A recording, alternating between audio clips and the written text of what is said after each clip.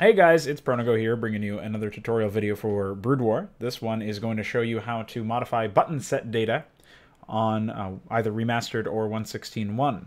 The tools you're going to need for this are Firegraft to actually modify the button sets, and PyMS, Python Modding Suite, and that will be used to extract the Firegraft FGP file if you are working with Remastered. If not, then you don't really need that, but you should get that anyways because it's pretty general purpose. And other than that, yeah, you just need some mace. So grab those from the links in the description if you don't have them already.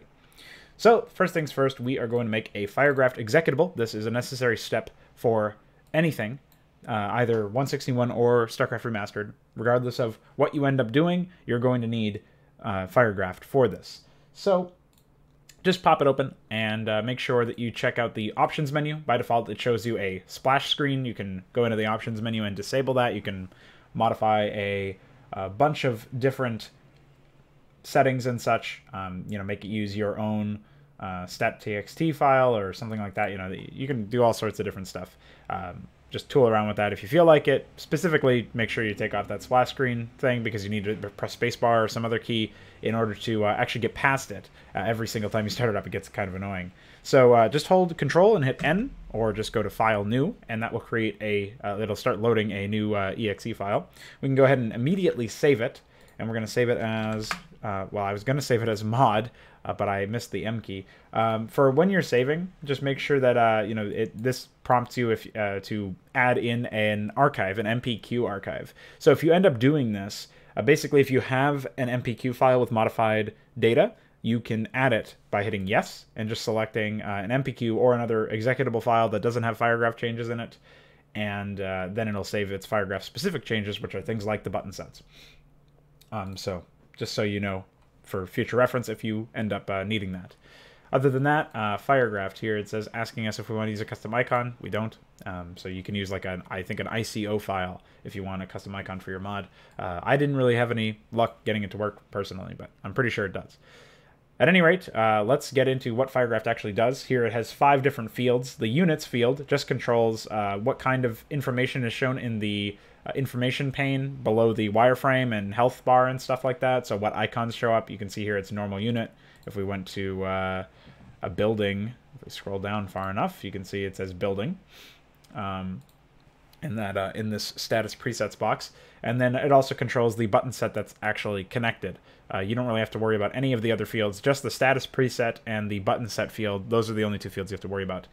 So that's what the Units tab really governs. So if you were to basically make a new button set entirely in the next tab, which controls the button sets, the icons that show up on the command card, that would allow you to, say you made a new one for the Broodling that gave it Psystorm or something crazy because you're Necron. Well, you could actually select that new button set in this button set drop-down bar. It would show up at the bottom. But since we're not doing that, we don't really have to worry about that. Now on to button sets. Button sets, as you can see, there's like stuff for replays, there's stuff for all the different heroes and all the different units. These just govern exactly what they say on the tin, what you'd think. It's just a matter of showing the icons that allow the player to interact with the unit, issue it orders, whatever else. And notably, the AI does not require these button sets. So if you had a unit that had an attack and could move, you wouldn't actually need that unit to have any button set at all. As long as the data was there for the game to move it, the AI would be able to move it around. So just a neat little trick in case you happen to be making stuff for AI or something. You don't actually need to add in the button. For example, if you wanted to do something like a gateway that builds a hero zealot in addition to a regular zealot, but only the AI have access to that, you could not add the button set or the hero zealot button to the gateway, and then the player wouldn't be able to build it, but the AI would be able to build it. Stuff like that you can mess around with. Then we have Dat Requirements. This is where we go to actually change what can and cannot be trained, what upgrades can be grabbed, and by which units, tech orders, etc. exe edits and plugins are only for 1.16.1. Exe edits modify specific memory addresses to change core gameplay behavior and engine functionality, stuff like that. I might be getting the technical terms wrong, but basically I'm keeping it very vague because it's not necessary for our tutorial, and it's sort of high-end. I mean, you can take a look at this stuff. Usually it's pretty self-explanatory, actually, but you probably won't need to bother with most of this stuff. And again, it's only 1.16.1, so remastered developers need not take a look at this. The memory addresses are different on the latest patch, which is why they no longer work. And then plugins, I mean, you just add plugins to your 1.16.1 exe. If you're trying to use plugins for remastered, then they have to be specifically tailored for them, and they have to be loaded through a different method. I'll go over that in another video. So let's go back to, now that we've done the overview and we figured out exactly what Firegraft has to offer us, let's talk about what we actually need to do to for our experiment. We're going to put the Marine button on the command center command card, and we are going to allow the command center to build a Marine, to train a Marine. So to do this, we're going to find the command card in this list and click this arrow here next to its button set entry, and that will jump us over to the next tab, sort of like a PyDat or Dat Edit. If you've ever played around with those, they sort of have references. You can just jump around. It's pretty useful. Here we have it's ID 81. You can also just, I mean, find it in the ID list. Oh, it might be in tree actually by default. I forgot about this. I use ID sorting. You can use tree sorting if it looks better to you. You can also use alphabetical. It's really up to you, whatever you want to do. And you can also rename these. So if you're doing a mod, and for example, you're renaming the command center to command base, you could do Control-R or right-click and rename and then change it to command base. I'm not going to do that, but just to show you that you could, and that will help you keep track of what everything is. For example, for Project Hydra and Project Nemesis, I've done this for my own benefit in the upgrades section. For the unused, unknown upgrades here, I've actually gone in and changed them to the names of the new upgrades that I've added in, so that I can better keep track of what stuff is going on, and that helps me remember where everything is in the list, and not have to go looking for references to what numbers mean what. So that's pretty useful. Anyways, now let's dissect this all this information here. You've got the button list, and as you can see, we're currently on the move entry. And what it's doing is it's showing us the buttons that show up normally when the command center is lifted off, minus the add-ons. And the reason for this is because the condition over here on this button is building can move and has lifted off. So we're only seeing buttons that show up when you have the structure lifted off. If we click on the SCV function, we'll see the normal command card with the SCV, the add-ons, you know, and again, this is only when you have, you know, can create unit building as the condition. Now, if it's training, you know, then you'll see this cancel icon, which normally is replaced by the liftoff icon, because in order to lift off, right, if we click on liftoff, it has to be building is landed, but they also can't have any unit in the queue. Or maybe they can, but Blizzard just specifically put the cancel icon here to prevent people from being able to do that. I'm not quite sure. But either way, pretty sure it has to be you know, completely empty in terms of its queue in order to lift off. And certainly it cannot lift off during the construction of add-ons, which is why you've got two different cancel buttons here. So basically what I'm getting at is these conditions govern a bunch of different things. If you're familiar with triggers, which I assume you are, the basic, you know, truth of triggers is that your conditions have to be true for your triggers to fire. And the condition in this case is, you know, if we have the SCV, they just have to be able to create the unit, and that is determined by its Dat requirements. So crucially, if we were to add the Marine icon like we're going to, but we didn't mess with the data requirements here and allow the command center in Dat requirements to train Marines, that would be pretty bad for us, because then this condition here, can create unit building, would not actually be true. So that's why we need to modify both fields. Now, the other visual properties, we'll go through the whole list here. You know, it has the preview here. It has the string preview, and you can also toggle between disabled and enabled. I'll get to that in a moment. Visual properties are that the position of where it is, it's 1 to 9 in a tic-tac-toe grid, so it's 1, 2, 3, and then the second line is 4, 5, 6, and then the final one is 7, 8, 9. Then the icon ID, in this case it's 7. If we were to scroll up, it would be blank. If we were to scroll down, it would be a wraith. Typically, these icons match up with the IDs of the units as well. So you have condition variable to create an SCV, and you know, if we changed it to 8, it would be Wraith, just like the icon ID for Wraith is 8. So stuff like that. So the unit IDs and the icon IDs are usually synced up in some respect. Then we have strings, and this has two subsets. One for disabled, which is when you don't meet the data requirements for it, such as you know, if we were to try to make a ComSat, but we needed an Academy, it would be showing us this. And this is how you preview the disabled ones. You just click that. And then you click Enabled to preview what it's like when you have the Academy, and so on and so forth. And then Enabled is just what it says when it's asking you to actually build the unit. Like if you mouse over it and you see the string, it says build SCV. Okay, well, I know I can build the SCV because I have the tech requirements for it, which happen to be nothing. There are no tech requirements as long as it's a command center. Now, in settings, we have conditions and actions, and each one of these can have variables. So you'll notice that for can create unit building, the condition has to be true for it to be able to create the unit. And then, you select SCV to specify what unit or building is being created by the action. And you could desync these. So, for example, we could set this action variable to Wraith, but the condition variable stays at SCV. And the cost would probably change to be a Wraith, but the fact of the matter is we would be able to make Wraiths from our command centers if we so desired. But we want to keep the SCVs intact, obviously, because we want to be able to make more workers.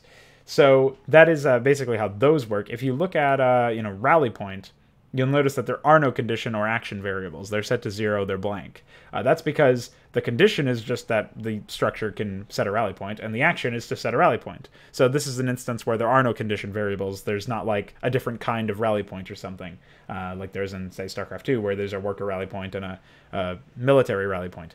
You won't really see that in StarCraft 1. The same thing is true for here. If the building is landed, there's no condition variable for it being like half landed or something, so it's just landed or lifted off. It's a very binary situation, and then the action is to lift off, and there's not multiple kinds of lifting off, so there's no action variable there. Which is why you'll see stuff like, can create building here. It's a nuclear silo. Again, this is a create add-on instead of create unit. So there's all sorts of different stuff like that to keep in mind, but it's much more simple than maybe you would have initially expected if you're coming to look at this screen for the first time. Down here, you'll also see what units are using this. If we click on like Science Vessel Heroes, for example, you'll see that there's multiple unit entries. You can actually have more than one unit use the same command card. Plenty of units use the same command card. If we found basic attackers in this list, let's say attacking buildings is a good example. There's 4 there, but basic borrower, there's 3, and then group borrower. I don't know. I think that's for maybe the heroes or something. I'm not quite sure what that is. And then I'm trying to find basic attackers. I guess we can... Oh, basic commands, actually. That's what it's called. And you'll see that there's a lot of units that use this. So there you have it. Let's go back to our command center, which is 81. And under normal circumstances, if I was trying to quickly make a button, I would just copy-paste the Marine button, but I'll show you how to do it if you're unfamiliar, since presumably you are. We can just go ahead and click this Add button and come down to Train Unit.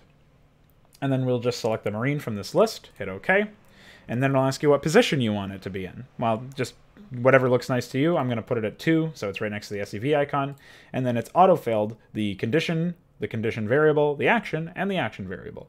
You'll notice it also auto-filled the icon. I think by default it actually sets that up. We can test this real quick.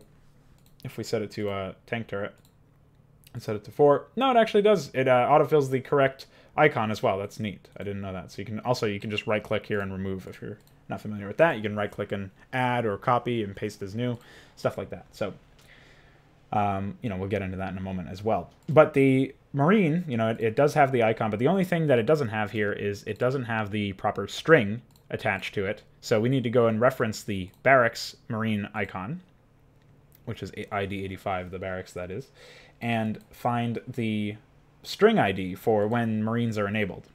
And if it was a Firebat as well, then we would have to find the disabled string, something like that. Like if you made if you were modifying strings and you made it so that Marines needed to have a barracks to be able to be built, then we would have to mod a new string in using a different program. But since we don't have to do that, we can just grab the ID, which is 586, type it in here, and now you'll see it says Train Marine instead of a different string. So now we've got our button. We're almost there. We're actually most of the way through. That was most of it. Let's hop over to Dat Requirements. We're already in units, but you can see where you would go if you wanted to make different buildings or units, for that matter, research tech or requisition upgrades, or if you wanted to have different units use tech or use orders that they normally don't.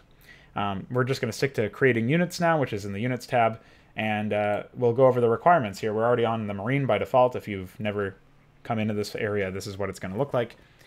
Requirements, current unit is barracks, is not constructing add-on, is not lifted off. What does this all mean? So there's a list of requirements, and much like my trigger talk from earlier, your list of requirements all have to be true. So every one of these conditionals here have to be true in order for the structure or whatever unit is being governed, in order for them to be able to build the Marine.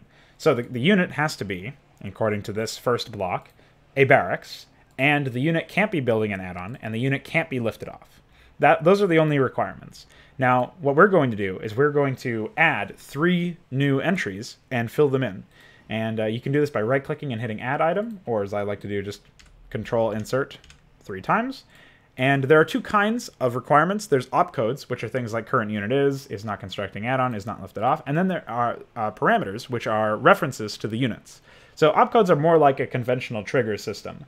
And parameters are more like a comparison to a certain unit. So the current unit is, and then it compares, is the unit ID exactly the same as the barracks ID? And since we need it to also compare for command centers, we're going to add an exception for that. So we're going to set this opcode to OR. You can modify that by the drop-down menu here. We're going to set this to current unit is. And we're going to go to parameters here and find command centers. I'm just going to find it by pressing C a lot. So I think it's like the 3rd or 4th one. And now we've got our exception for command centers. We can also move this up and down with these buttons. Sometimes, because Firegraft is a little buggy and it's an old program and needs to be updated, but nobody's doing that yet, sometimes you won't actually be able to remove items by holding Control and hitting Delete, or right-clicking and hitting Remove Item. I don't really know why this is. I think some of the fields are just not working correctly. But nonetheless, we don't need to remove items because we're adding stuff for a purpose. So now we can just go ahead and save our changes, hit no, and go ahead and close Firegraft. That's it for Firegraft. We don't need to open that up again. We've done all of the changes we need to do. Now, if you are working with 1.16.1, that is all you needed to do.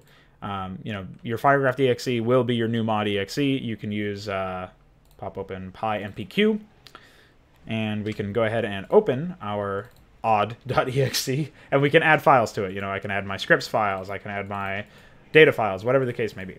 Now, if you're working with Remastered, you still want to open up your file, your exe file in PyMPQ, and you want to select the FGP file, which will be the name of the mod.fgp. And you are going to go ahead and hit Extract Files. You're going to extract it to anywhere, and it'll create a Firegraft folder wherever you extracted it to. Now, if you remember my previous tutorial, which is about packing remastered executables with some ACE, that is going to come in handy. We're going to create a folder called mod, and we're going to put our Firegraft folder in that file, or in that folder rather, and then we're going to pop open some ACE with command prompt, and we are going to get the file path of this, and we're going to pack that exe. Yep, and then pack.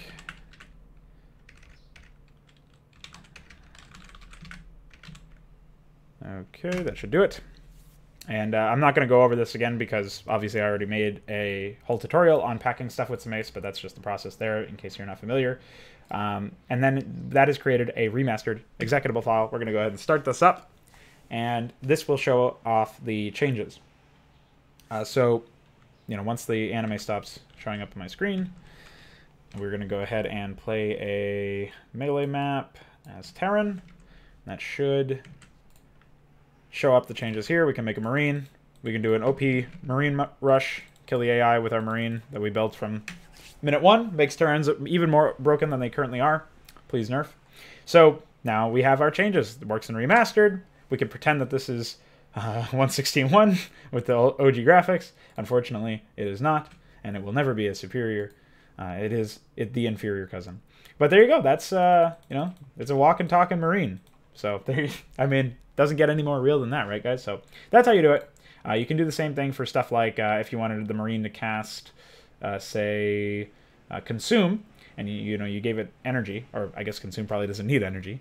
You could add that as well. There's all sorts of different things you can add. You can play around with this as you see fit, and let me know what you end up making with it. Let me know if you have any problems, and I will be here making additional videos in the future. So stay subbed, and I will see you next time.